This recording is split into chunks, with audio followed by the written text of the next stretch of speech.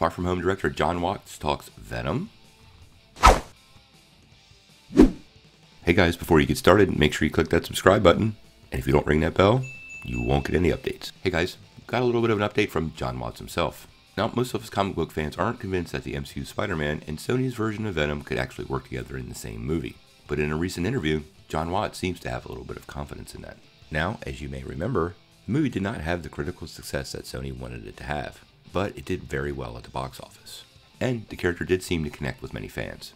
During a recent chat with Spider-Man Far From Home director Jon Watts, the guys over at Comic Book Movie asked the filmmaker if he believes the two very different franchises could ever come together in some sort of crossover event, and he seemed surprisingly confident.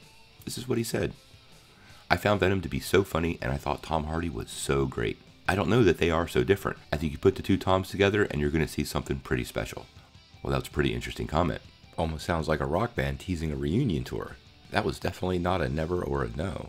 This combined with Kevin Feige's recent comments that it's up to Sony, and the seeming development of a Marvel multiverse, makes this probability much higher. If done right, fans would absolutely love a Venom Spider-Man crossover, and done under the direction of Marvel Studios, I think it could actually work. Now obviously the origin story has been pretty messed up, and there's a couple things that would have to be adjusted to make this work. This anti-hero version of Venom could very well work with Spider-Man in the MCU. Marvel has already made this work once in the past, using the Incredible Hulk as a soft reboot of Ang Lee's Hulk by simply moving the character forward and ignoring the stuff that didn't work in the previous movie.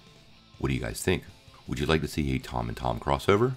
And how do you think Venom would work in the MCU? Or, since Sony has so many other Spider-Verse projects in the pipeline, such as Morbius or Black Cat, would you rather keep the characters separate? Let me know what you think in the comments below. If you like this video, make sure you press like below, click subscribe, and if you don't ring that bell, you won't get any updates. Peace.